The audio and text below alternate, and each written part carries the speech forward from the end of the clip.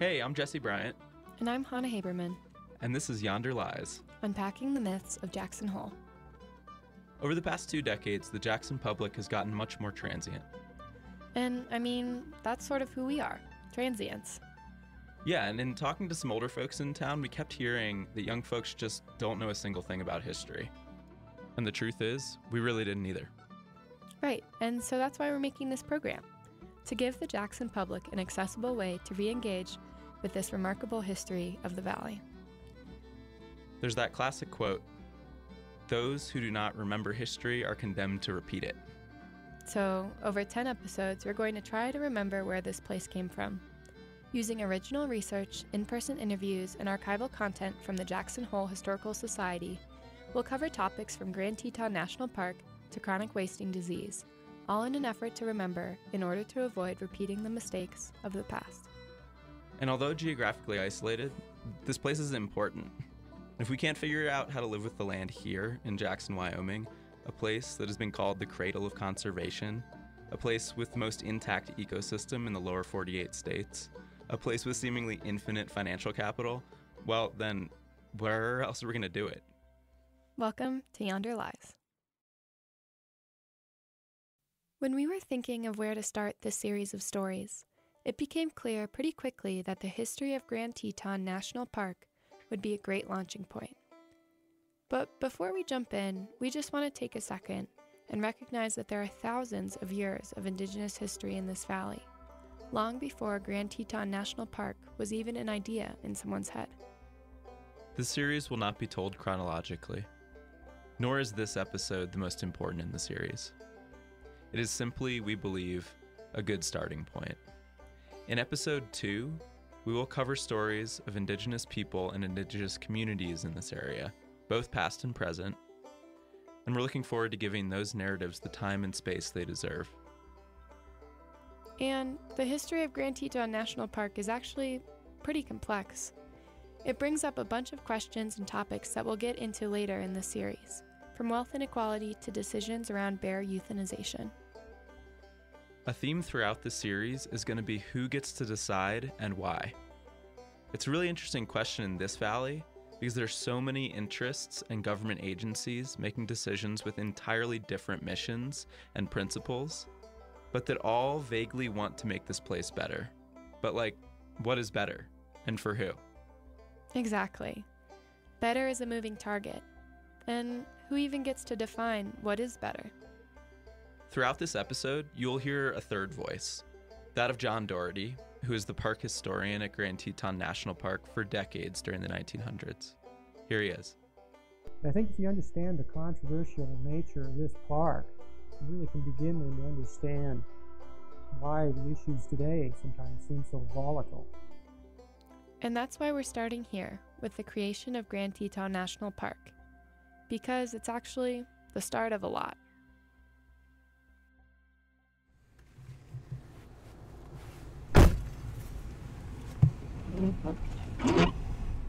If you drive north out of Jackson, after passing a gas station and the National Museum of Wildlife Art, the road will rise up the side of East Grovant Butte and into the main part of the valley called Jackson Hole.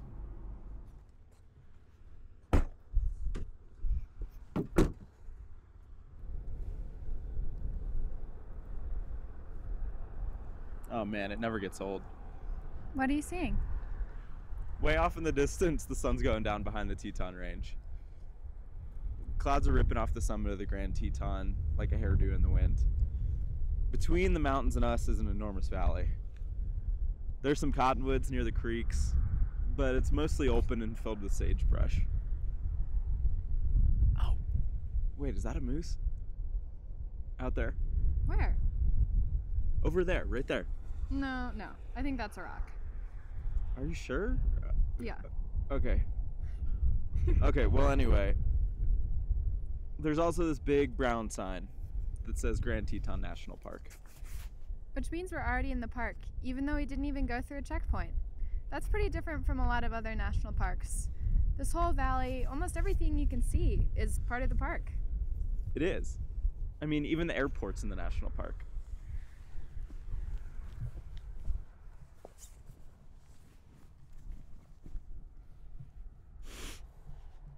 God, sage smells so good.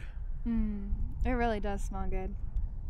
So, this little sagebrush here, is it owned by the federal government? Well, it is now, but it hasn't always been that way.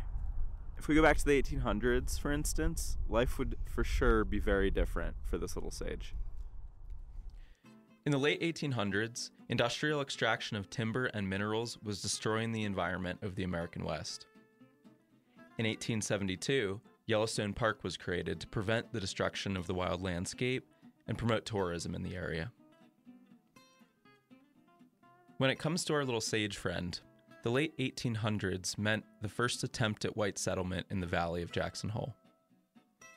In 1907, Teddy Roosevelt created the United States Forest Service within the Department of Agriculture to promote conservation of our public lands, and with this area as a central focus. Just a year later, in 1908, Teton National Forest was established, though it mostly included the forested hills around Jackson Hole. Again, this means the fate of our sage friend was likely guided at this time by private interest.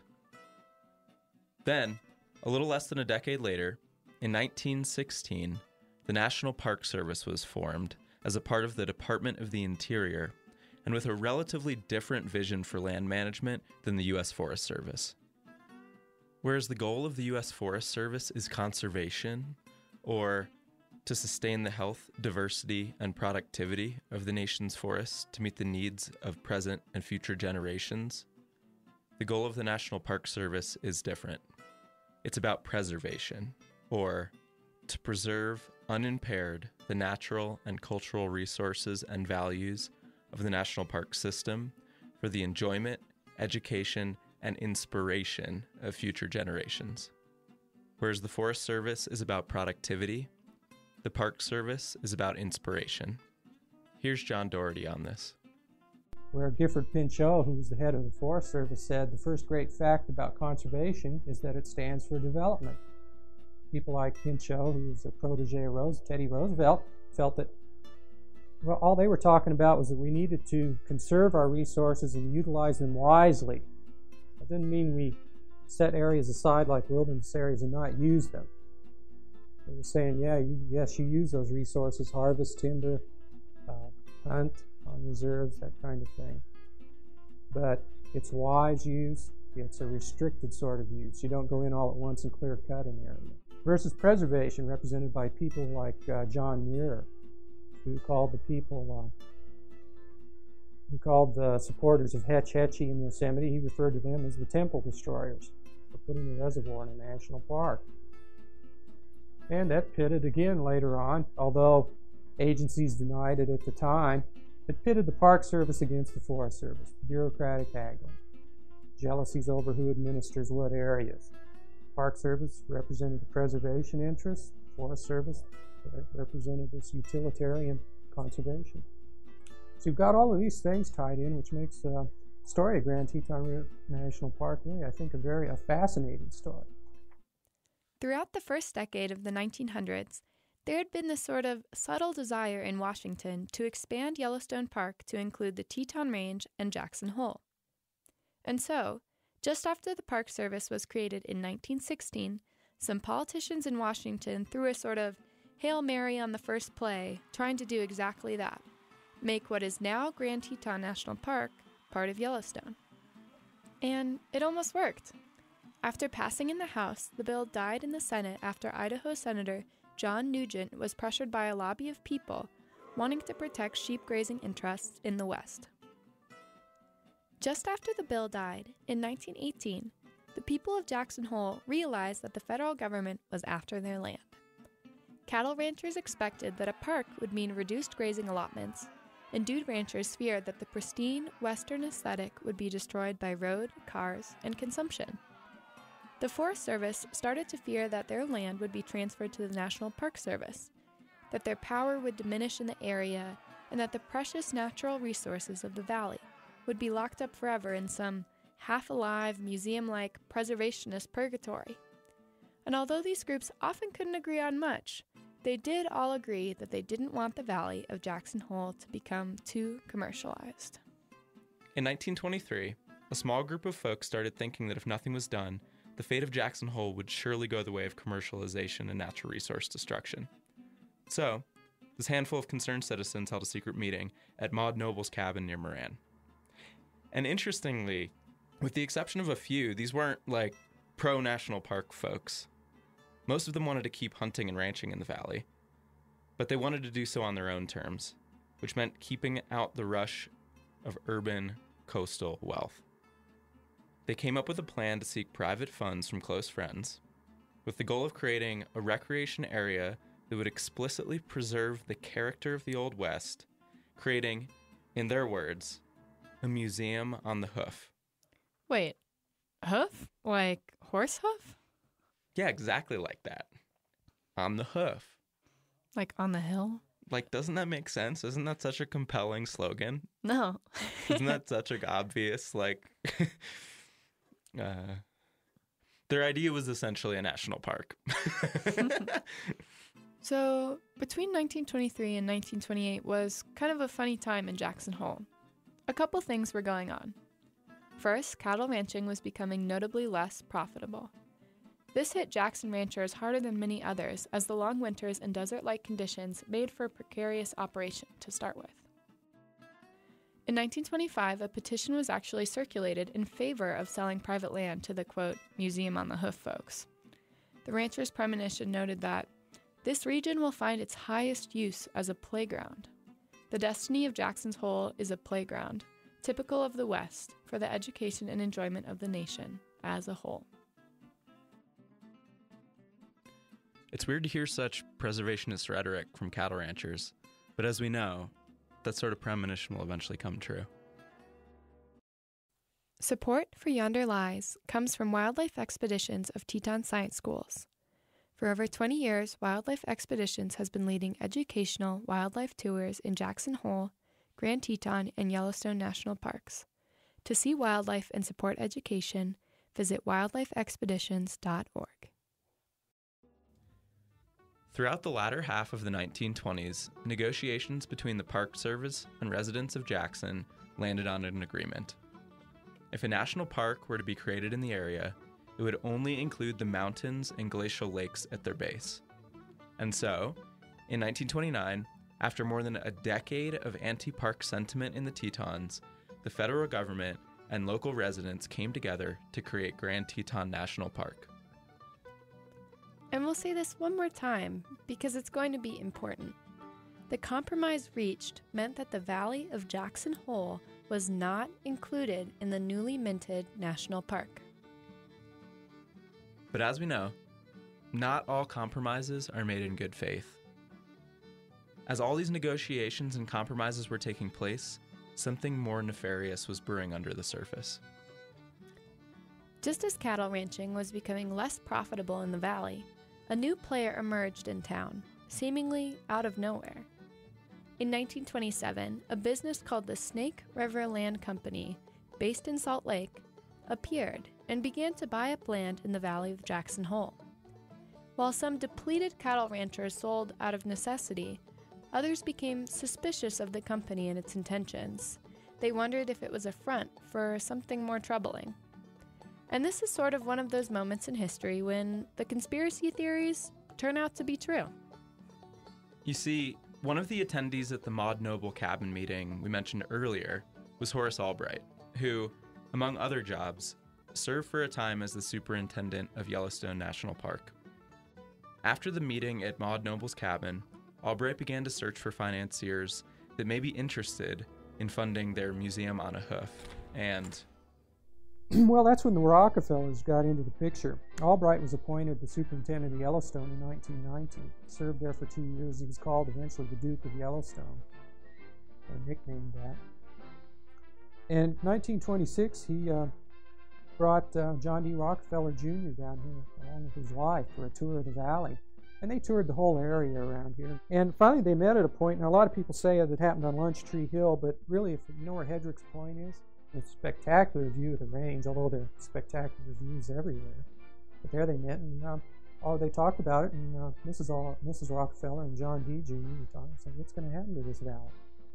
And that's when Albright revealed the Jackson Hole plan. And Rockefeller didn't say anything, but a few weeks later, he wrote to Albright and said, get together, tell me how much money you need and how much acreage you need. He was interested in the plan. Albright put a map together of the lands west of the Snake River. It was essentially the small parcel around Jenny Lake and the Potholes area, Baseline Flats. He fixed up the parcels there and gave him kind of a rough estimate of what it would cost to buy the private lands out there. Sent it back, and Rockefeller said, no, that's not what I wanted. That's too small. Send me the whole thing. Which meant he wanted everything east of the Snake River, down toward Jackson, down toward at least the south of the Gros-Ventre ways, and all the way up in eastern, right up to around Jackson Lake and northeast of there. Yep. The money behind the Snake River Land Company, it turns out, was John D. Rockefeller, a.k.a. the richest person in modern history. So, at the same time that the federal government was telling the people of Jackson that Grand Teton National Park would only include the mountains and lakes, they were also meeting with the financier of the Snake River Land Company, famous New Yorker John D. Rockefeller. John D. Rockefeller was born in upstate New York in 1839. His father, Bill, was a con artist who made his money primarily in horse trading and in the sale of elixirs. His mother, Eliza, was young John's saving grace and taught him everything he knew. At 16, Rockefeller started as a bookkeeper, and by 20, he had his fingers in a handful of different businesses.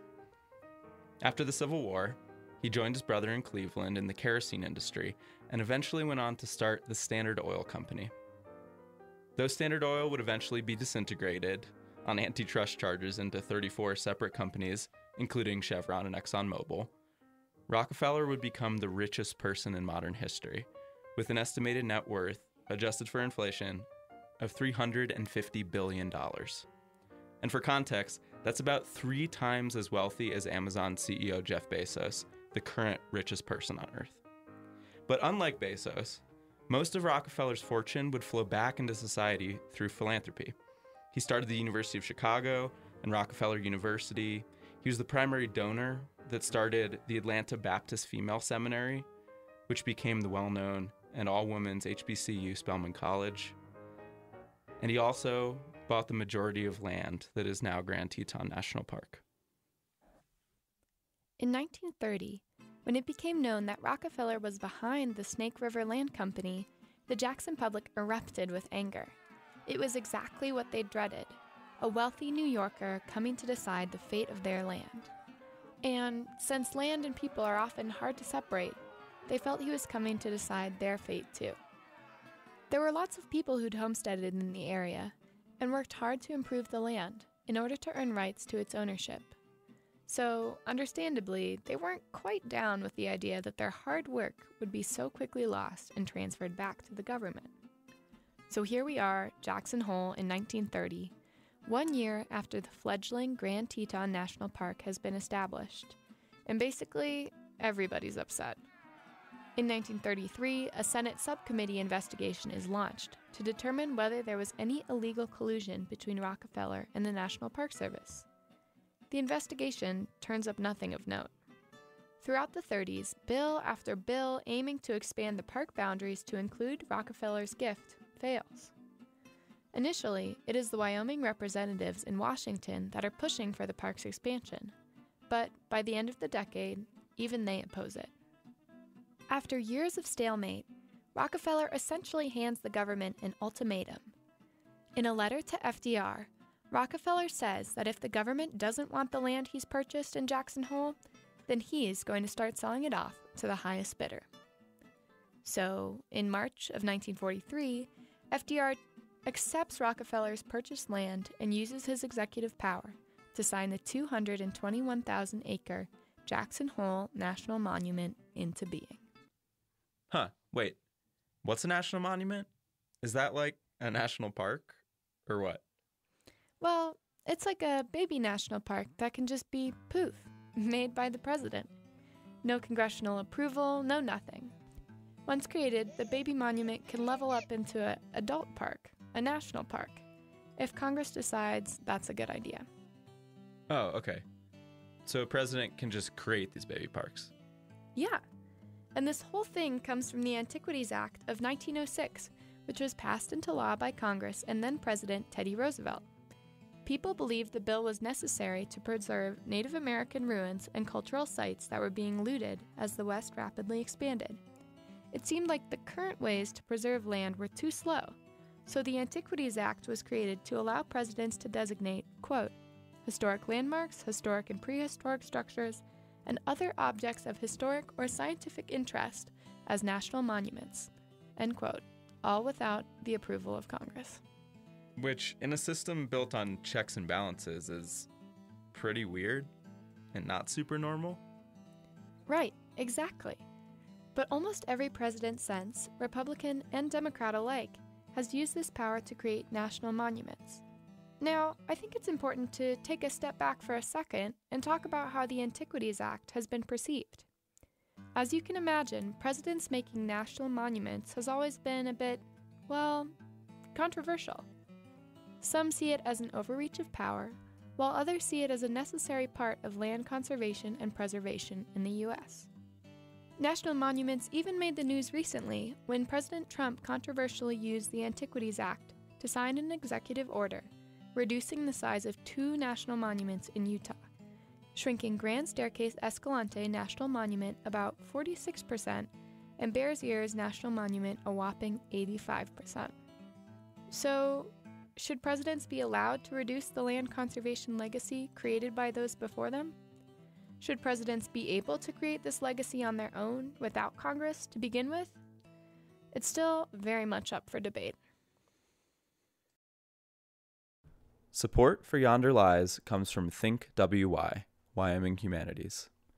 Wyoming Humanities supports programs, grants, and initiatives in Teton County and across Wyoming that explore history, culture, and the human experience.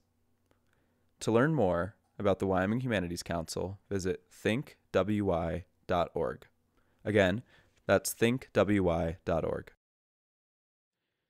And so, in the 1940s, you have this funny situation where the mountains and lakes are Grand Teton National Park, while the valley is Jackson Hole National Monument. The fat was in the fire at this point. Everyone was outraged. The local papers, the Courier, the Jackson Hole Courier, referred to it as a dirty, sneaky Pearl Harbor attack. And at this point, the anti-federal government outrage has kind of permeated all the way up to Washington, D.C. In the early 1940s, a bill to abolish Jackson Hole National Monument passed both the House and the Senate before being promptly vetoed by FDR. In 1944, the state of Wyoming even sued the National Park Service, but the courts basically said the judicial branch couldn't resolve that sort of issue. The only real anti-monument success came when the Wyoming delegation in Washington successfully passed a resolution to bar the federal government from spending any money on the monument. So, in the 1940s, our sage friend out there in the valley, the one that smells so good, is technically being managed by the federal government, who can't spend any money managing it. It's kind of stuck in limbo. And then World War II happened, and that kind of overhauled the politics of the situation. After the war, the American public was relieved and happy. Overall. Much of the country started to reorient towards a culture of consumption and leisure. And, in 1950, with very little public outcry, President Harry Truman ordered Jackson Hole National Monument to be made part of Grand Teton National Park. But importantly, 5 essential compromises were made. 1. Compensation to Teton County for lost tax revenue. This means that the federal government would compensate the county for the lost property taxes that would have otherwise been paid by Rockefeller. 2. Cattle grazing remains. Typically, cattle grazing does not happen in national parks, yet it does in Grand Teton, which, as we'll learn later, has created complicated conservation issues when it comes to managing bears in particular in this valley. 3. Continuation of the elk reduction program. There remains elk hunting in Grand Teton National Park, whereas hunting is very rare on other Park Service land. 4. No more national monuments ever in Wyoming, greater than 5,000 acres. And 5. Various specific in-holdings remain for particular purposes. The best example of this is the airport. Jackson Hole Airport is still the only commercial airport within a national park. So, it's been 70 years since Grand Teton National Park became the park it is today. The park currently spans 310,000 acres, which is about 485 square miles. 45 miles in length from north to south, the park is 26 miles across at its widest point. In 1950, the year the park expanded to its present size, 189,000 people came to visit. After that, visitation rapidly increased. Since 1954, yearly visitation has never dropped below 1 million. In 2018, almost 3.5 million people visited Grand Teton National Park. And if you add up all the visitation from 1929 to 2018, the total number of people who've come to Grand Teton National Park totals almost 155 million. That's 155 million people. And so, what brings them here today? Well, a lot of people come to see the scenery and to see the wildlife. Black bears and grizzly bears, moose, elk, deer, bison, wolves, and lots of tinier creatures too. Marmots, pikas, squirrels, beavers, river otters. In the summer, the valleys and the mountainsides explode with wildflowers: paintbrush, larkspur, alpine forget-me-nots, calypso orchids. Recreation is a huge draw today too. We'll dive more into how this shapes Jackson Hole in future episodes, but you can find tourists and locals alike doing pretty much any outdoor activity you can imagine. Hiking, biking, mountaineering, camping, fishing, horseback riding, skiing, and of course, selfie snapping. People sail, canoe, and float on inner tubes on Jackson and Jenny Lakes, and raft on the Snake River. But stepping back, what do all these visitors mean for Jackson Hole financially? Put simply, how does all this tourism impact the surrounding community? A recent report conducted by the Park Service found that in 2018, visitors spent a collective $629 million in communities near the park. The study found this spending supported 8,620 jobs in the area and in gateway communities, and created $792 million in total economic benefit. Wow, that's a lot of money. And obviously, we can infer that increased tourism is occurring just from the sheer amount of money being spent by visitors in Teton Park. That jumped from $463 million in 2013 to $629 million in 2018. That's a 36% bump in 5 years. Man, that's wild. I mean, it's good that so many people get to experience this wonderful place, huh? Totally. I mean, I agree. I'm super grateful to be here, and I'm glad other people get to visit, but I don't know. Sometimes I wonder how all of this tourism is affecting the land. Are we destroying it in some way, or maybe also destroying what drew people to Jackson in the first place? All the wide open spaces? I don't know, but at the same time, it's really cool and unique that we still graze cattle in the park and that there's all these multi-use things going on, that we can use the land in so many different ways. Yeah, but it's also made managing bears really, really difficult. Like, it's impossible to have bears on the same land where cattle are grazing and not have conflict, not have bears eating cattle every single year. That's true. I guess they don't naturally get along too well. It's kind of a weird place. It's like there's so much wealth, but at the same time, is that good? Do some people have too much decision-making power?